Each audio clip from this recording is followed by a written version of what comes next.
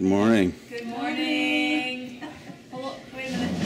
I'm going to edit this. I said if you Yeah, take that out, you'll have a full We'll take it out in post. screen. Sarah Grace did ask me.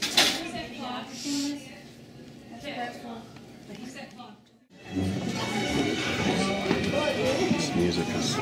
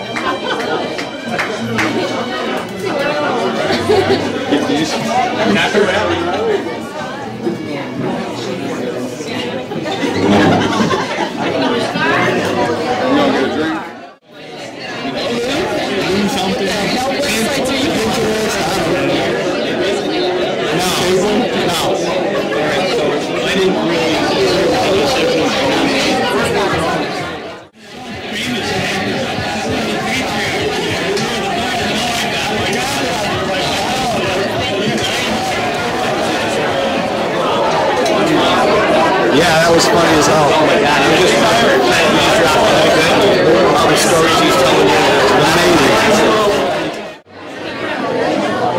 You got that.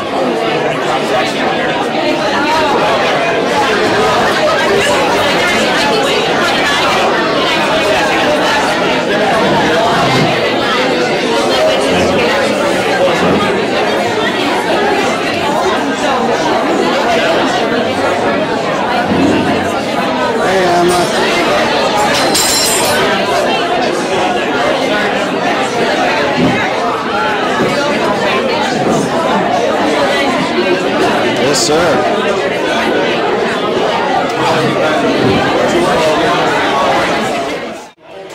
The guy's shirt. He says, when you go home, I'll tell you what. What was it you'd like? Blue Moon? Blue Moon, please. Yeah. I'll give you $20 to buy a new shirt.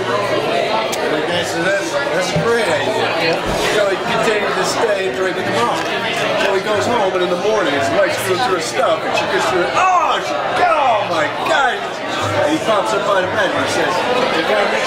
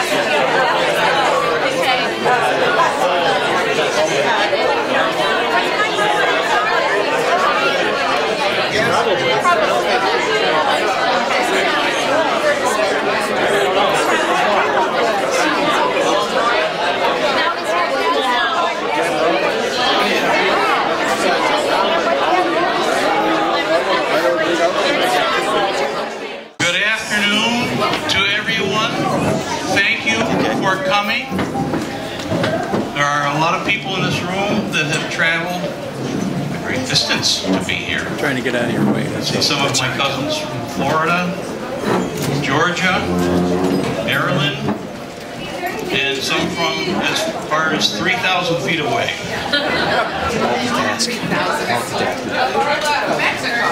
Mexico. New Mexico, excuse me. No, really, Mexico. Anyway, I want to thank everyone for coming.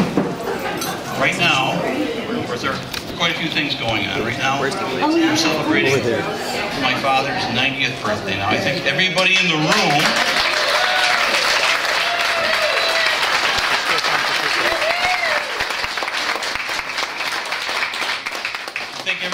room knows who Tom Kelly is, whose actual name is John Thomas Kelly, who is my father, and whom I have never heard addressed once as John.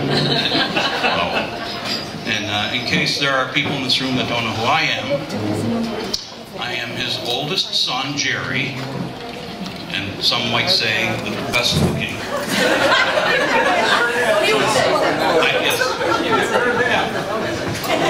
So on this occasion of my father's 90th birthday, I'm going to have a little address of welcome. This will be very short because there's nothing worse than a guy that keeps talking while the food's ready. Plus, my sisters threatened me if I spoke too long. So I want to give you a quick bio on my dad, who turned 90 on Thursday, August 14th. He left his home in Ireland as a young man, 23 or 24, 23 years old, for a foreign land, which is this land now, to make a way for himself, to make a new life. He left his home and family and came to the States following his older brother Joe, Sean's father. Oh yes, thank you. And he met that girl, like every guy in the room knows, and it's that girl that he met that girl, Flora Cardinali, and they raised 8 kids. And you know, I'm not going to fill in all these spaces with anecdotal comments. I just think that I would like to point out that this 90-year-old guy has had all of life's experiences that come with leaving your home and family. He never saw his folks alive again when he left because he couldn't get back until after they had died. And I think the part about raising 8 kids, you know, if you have any kids of your own, I think you can imagine what that involves. And they weren't all angels, obviously, except for maybe me. And then, one thing that my father did, and we all learned a lot from my father. Every one of his 8 kids appreciates the life's lessons that we learned from him. And I asked for some comments from my siblings, which I'm going to present very briefly. So now I've only been speaking about 2 minutes, and it's only going to be about 1 more minute. You won't be sick of me when I'm done. And one thing that my father did was he cared for his wife over 10 years while she descended into dementia. He became her full-time caregiver. And so that's a remarkable thing for someone to do. And I will quickly refer to some of these comments that were made by a couple of my siblings concerning the things that we learned from my dad.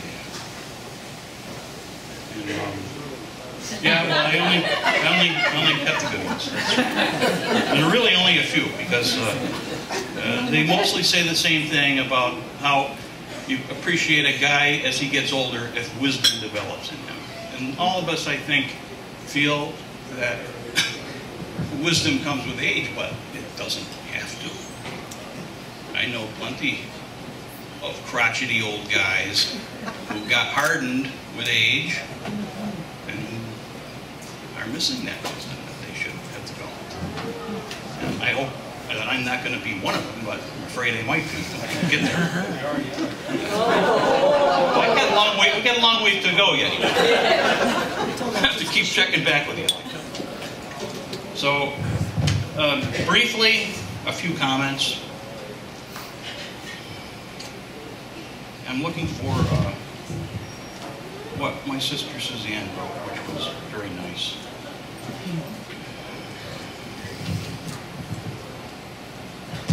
Suzanne wrote that she learned the value of forgiveness, because she writes that one thing of many that Dad has taught me is and was the value of forgiveness. When I never thought I had it to give, in my darkest and most angry days, I learned the most valuable, life-giving lesson. Thank you for teaching me and us this compassion. Which is a wonderful thing to hear said about somebody. Kathleen wrote this morning. Kathleen, probably the only guy on earth that calls her Kathleen Kitty. In case you don't know what I'm talking about. Kitty. All right, well. She wrote that at age 50, she consciously I'm condensing this a little bit. She still continues to seek strength and direction from my father, whether it's something that goes back to when she was a teenager or something from this last week. And he has quietly and gently instilled her with wisdom and strength. And she sums this up in a comment that I agree with, and I thought about this after I read it, because I don't think you could say this about too many people. I will sum up my admiration into his being non-judgmental. My dad does not judge those around him, ever. No harsh words of judgment are spoken about others, ever. And you know, I agree with that. It's amazing. Amazing. So, if I had a glass in my hand, I would hold it up and ask for a toast to my dad, Tom Kelly. You're here. Happy birthday, Uncle Tom.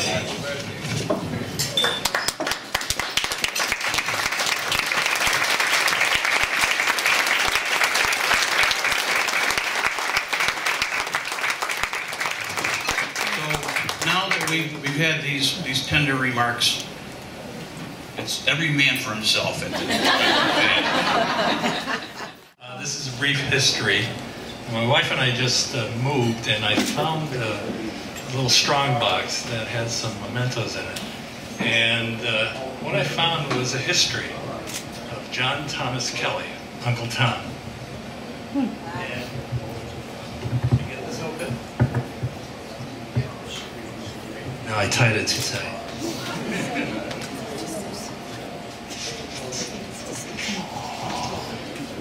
What we have, and this is a gift to Uncle Tom, is the Kellys in America.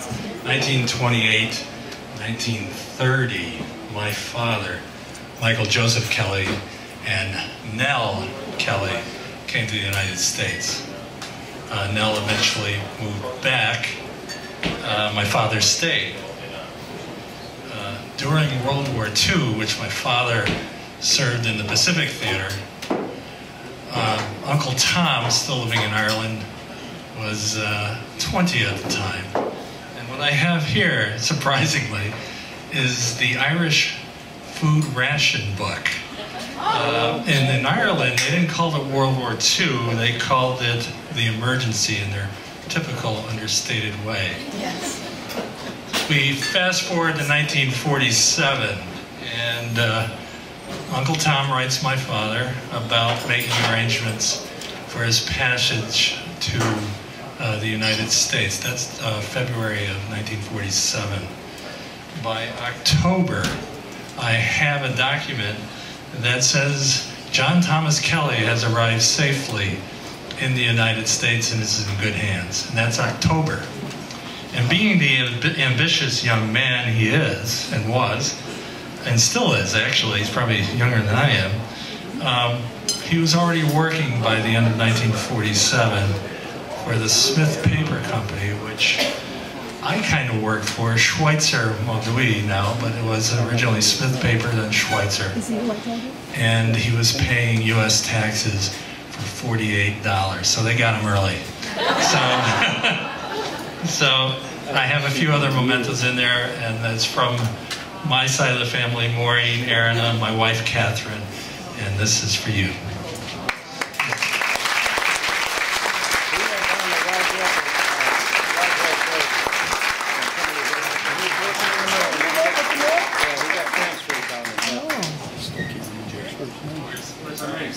Where's our MC?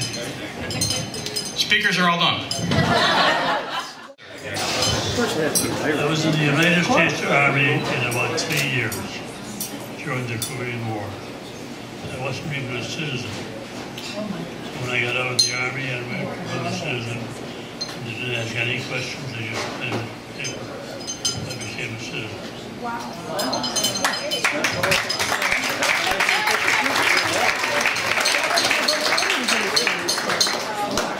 Now, I think the speakers are done.